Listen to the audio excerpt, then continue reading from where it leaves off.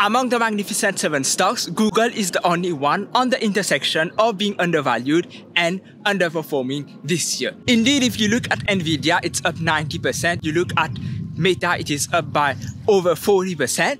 But Google is underperforming even the S&P 500. And according to an article written by Ray Dalio recently, Google is the cheapest of the Magnificent 7. Mr. Market is worried about Google just like it was worried about Meta in 2022. But I would have regretted it if I did not buy Meta in 2022. Mr. Market is right to be worried about Google. I have always used Google Docs to write my scripts for my videos, to make my analysis, but for the first time ever, I have switched to Notion, and coincidentally, the analysis is about Google. It is so much better, and I would rather use GPT-4 rather than Bard or even, which has been renamed, Gemini. But Google is Google. You are watching this video right now on YouTube, which is owned by Google. And for many people, Google is synonymous to the internet. That's why we have the verb to Google. And it doesn't matter where you are in the world. Even when I was in Russia, they have the verb zagooglit, which means to Google, but they don't have one for Yandex. So Google is synonymous to the internet for many people around the world. If you don't know what Google is, I will suggest you Google it. Google's story is a classic American capitalist story.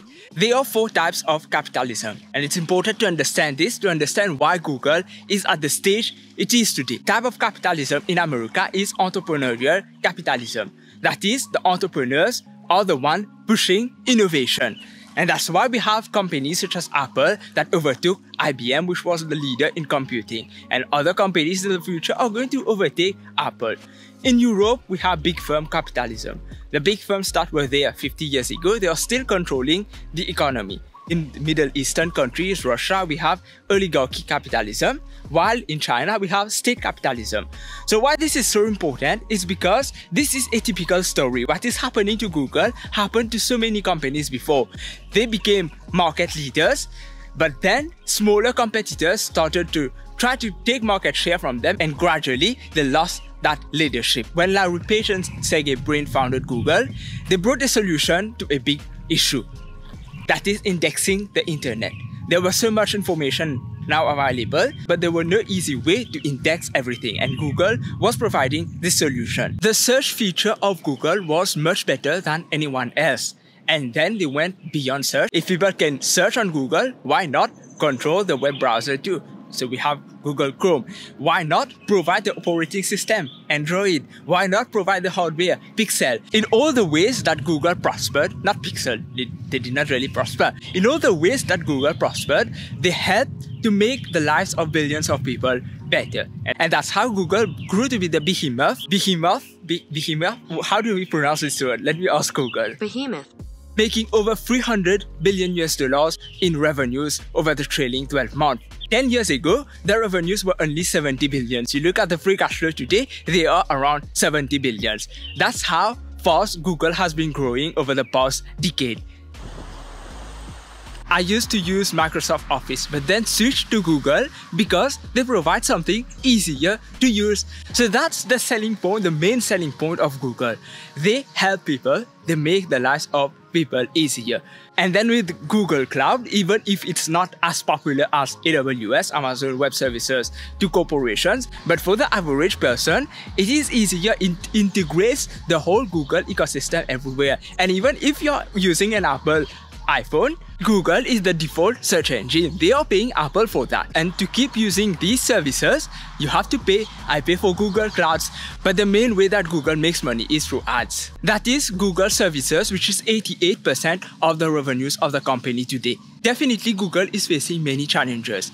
Google Cloud only became profitable last year, and they are 3rd place behind Amazon and Microsoft, which are already making a lot of money out of cloud.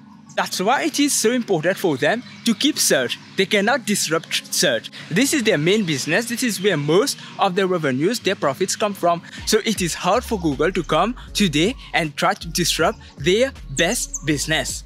Google claimed for years to be the leader in AI with DeepMind, which they acquired in 2014. And I'm sure you have seen those videos of Google AI learning how to run. With all the data that Google possesses, we believe them. We believe that they were first the leader in AI. But the issue was that they never had a product good enough to be launched. and the competitors came. Competitors that they were not even expecting. For example, OpenAI, which launched ChatGPT in 2022. And the whole world was asking, where is Google? Because they were supposed to be there. Microsoft then invested in OpenAI, but neither OpenAI itself or Microsoft had nothing to lose. Bing was not a successful business, so Microsoft making this investment was actually helping their product.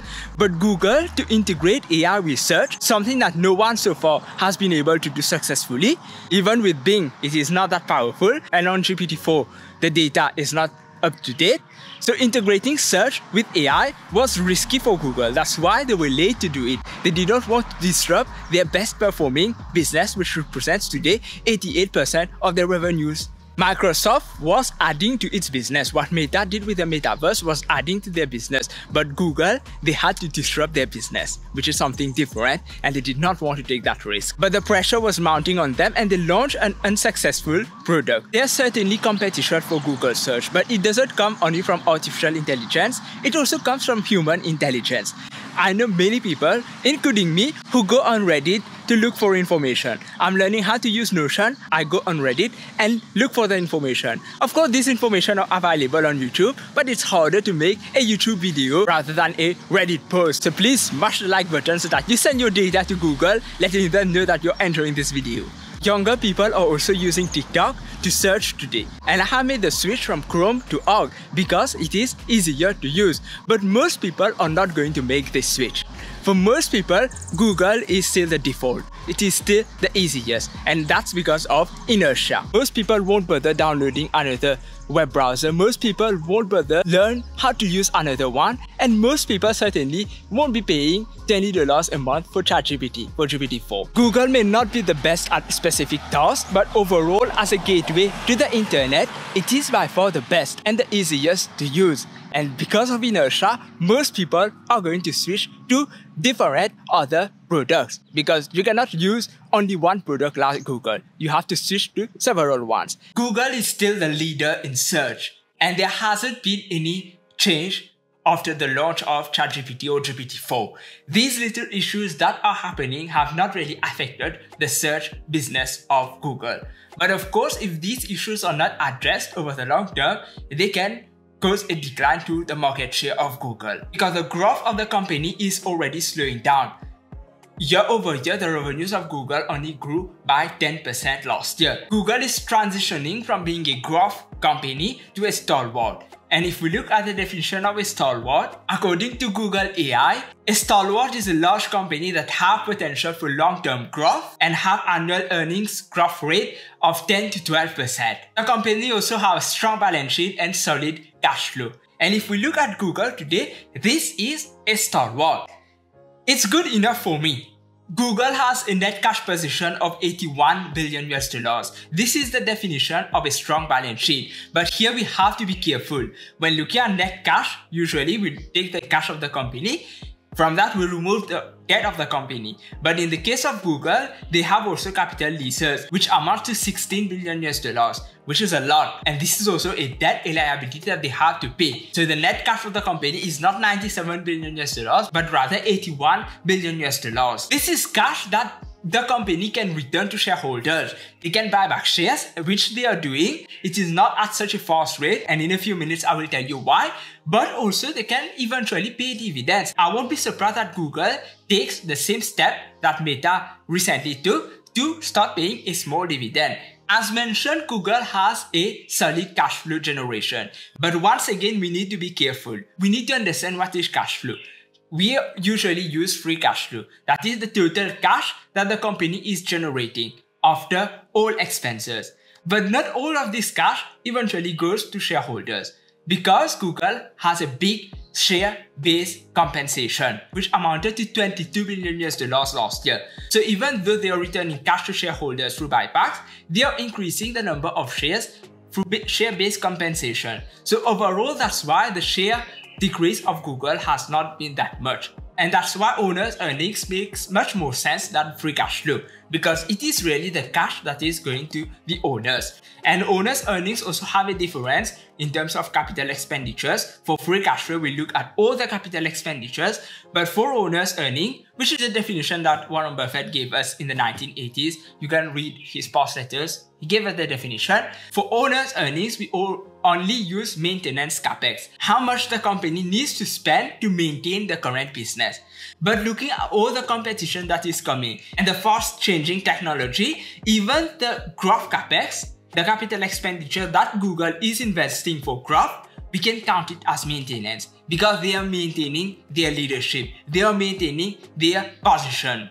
So the share-based compensation and the maintenance capex, which includes all the capex, brings the owner's earnings of Google lower. It is not as high as just looking at the free cash flow of the company. And since the intrinsic value of a company, by definition, is the total amount of cash that the company can return to shareholders over its lifetime, the owner's earnings are lower than expected, and even the cash position of the company is lower than you would initially thought because of the capital leases.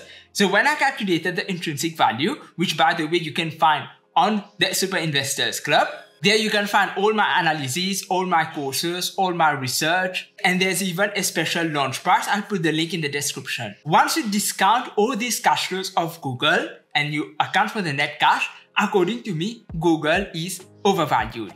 You know when it would have been a good time, the best time to buy Google? That would have been in late 2022 when Bill Ackman bought shares of the company. Google was then trading at 15 times earnings and Bill Ackman already made over 50% on that investment. I missed that trade, but you might say that I invested in Meta instead, which made me more money. There's another stock that I'm currently buying which looks a lot like Meta in 2022, and I believe that Warren Buffett is also buying this stock. I would recommend you watch this video. Have a nice day and goodbye.